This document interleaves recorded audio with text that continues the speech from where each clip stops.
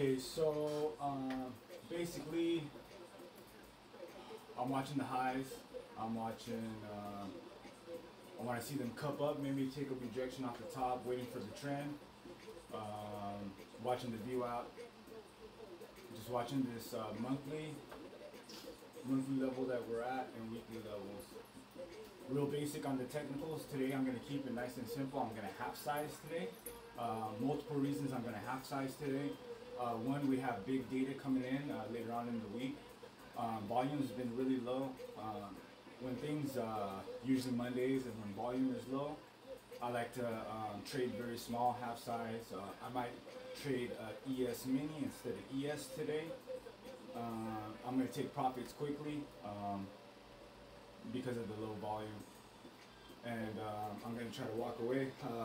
One of the main things I will be doing today is I'll be waiting for clean breaks. I will size down and I will walk away after my setups. I will not overtrade. I've been having a lot of problems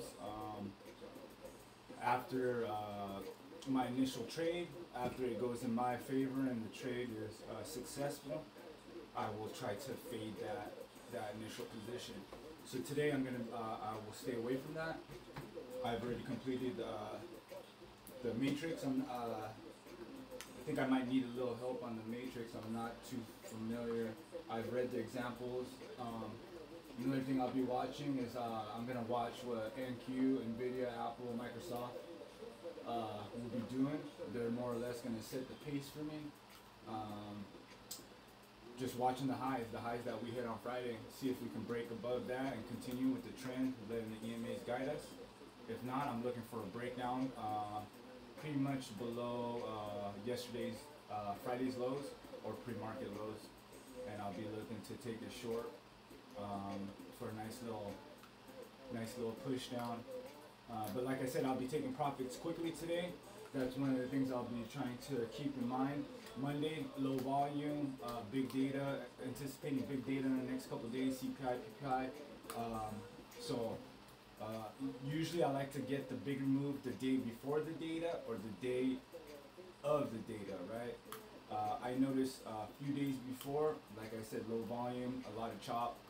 So any trades I'll be taking today will be half size, and I will be taking profits today. So that is my pre-market session. Another rule I will be following that I like to follow is no trades until 30 minutes of the session, right? I want a range to be built. I want people to get faked out. I want people to get washed out, and then I will start trading. I'm looking to maybe trade 1 to 2 hours today, and that's it. Again, I think Approximately 10 hours later. the day.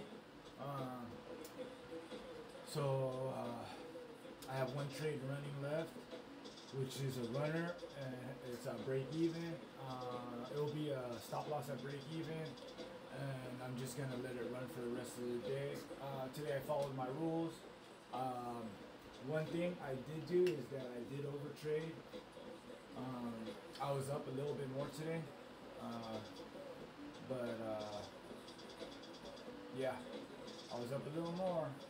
But what can I do? You know, overtraded definitely. I took my profits a little early today, but I'm okay with that because I'm anticipating chop, right? And you know, the volume is still low. I waited for my rules. Today I waited for the break below the 50 EMA and break below the pre-market low.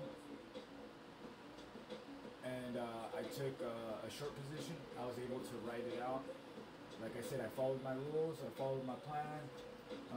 I didn't oversize today. I half sized today. Even though I said I was going to start with the micros, I started with the minis.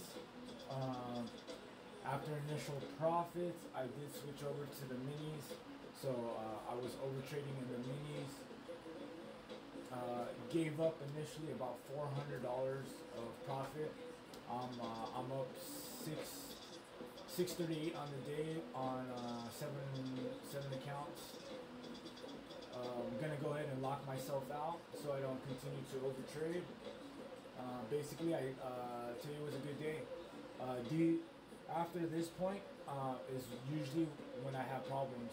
What happens is I start to overtrade and things like that. So I come to find out if I leave one small runner just like this and kind of just let it go, don't take profits, kind of just let it go to break even on the last runner, it'll keep me from overtrading. So as soon as this trade is over with, either it hits the TP or hits the break even, I will go over here and I will lock myself out, and it will lock me out of all my accounts. So kind of just waiting here more or less, letting the EMAs guide me. Once I get a clean break of the 50 EMA on the 5 minute, for me this trade would be invalid.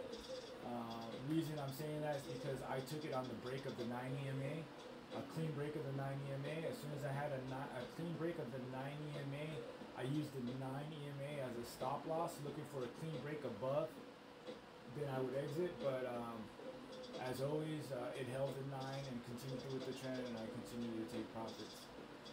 You know what? I'm just gonna call it a day here, even though I don't. Just call it a day. Oh no, call it a day here. Okay, I'm gonna go ahead and lock myself out. Yes, lock me out. Okay, so officially locked out all of my accounts. $800 profit on the day on 7 accounts. Feel good. I feel good that I have the rest of my day to myself, and hoping to hear some tips from you or some feedback. Thank you. Appreciate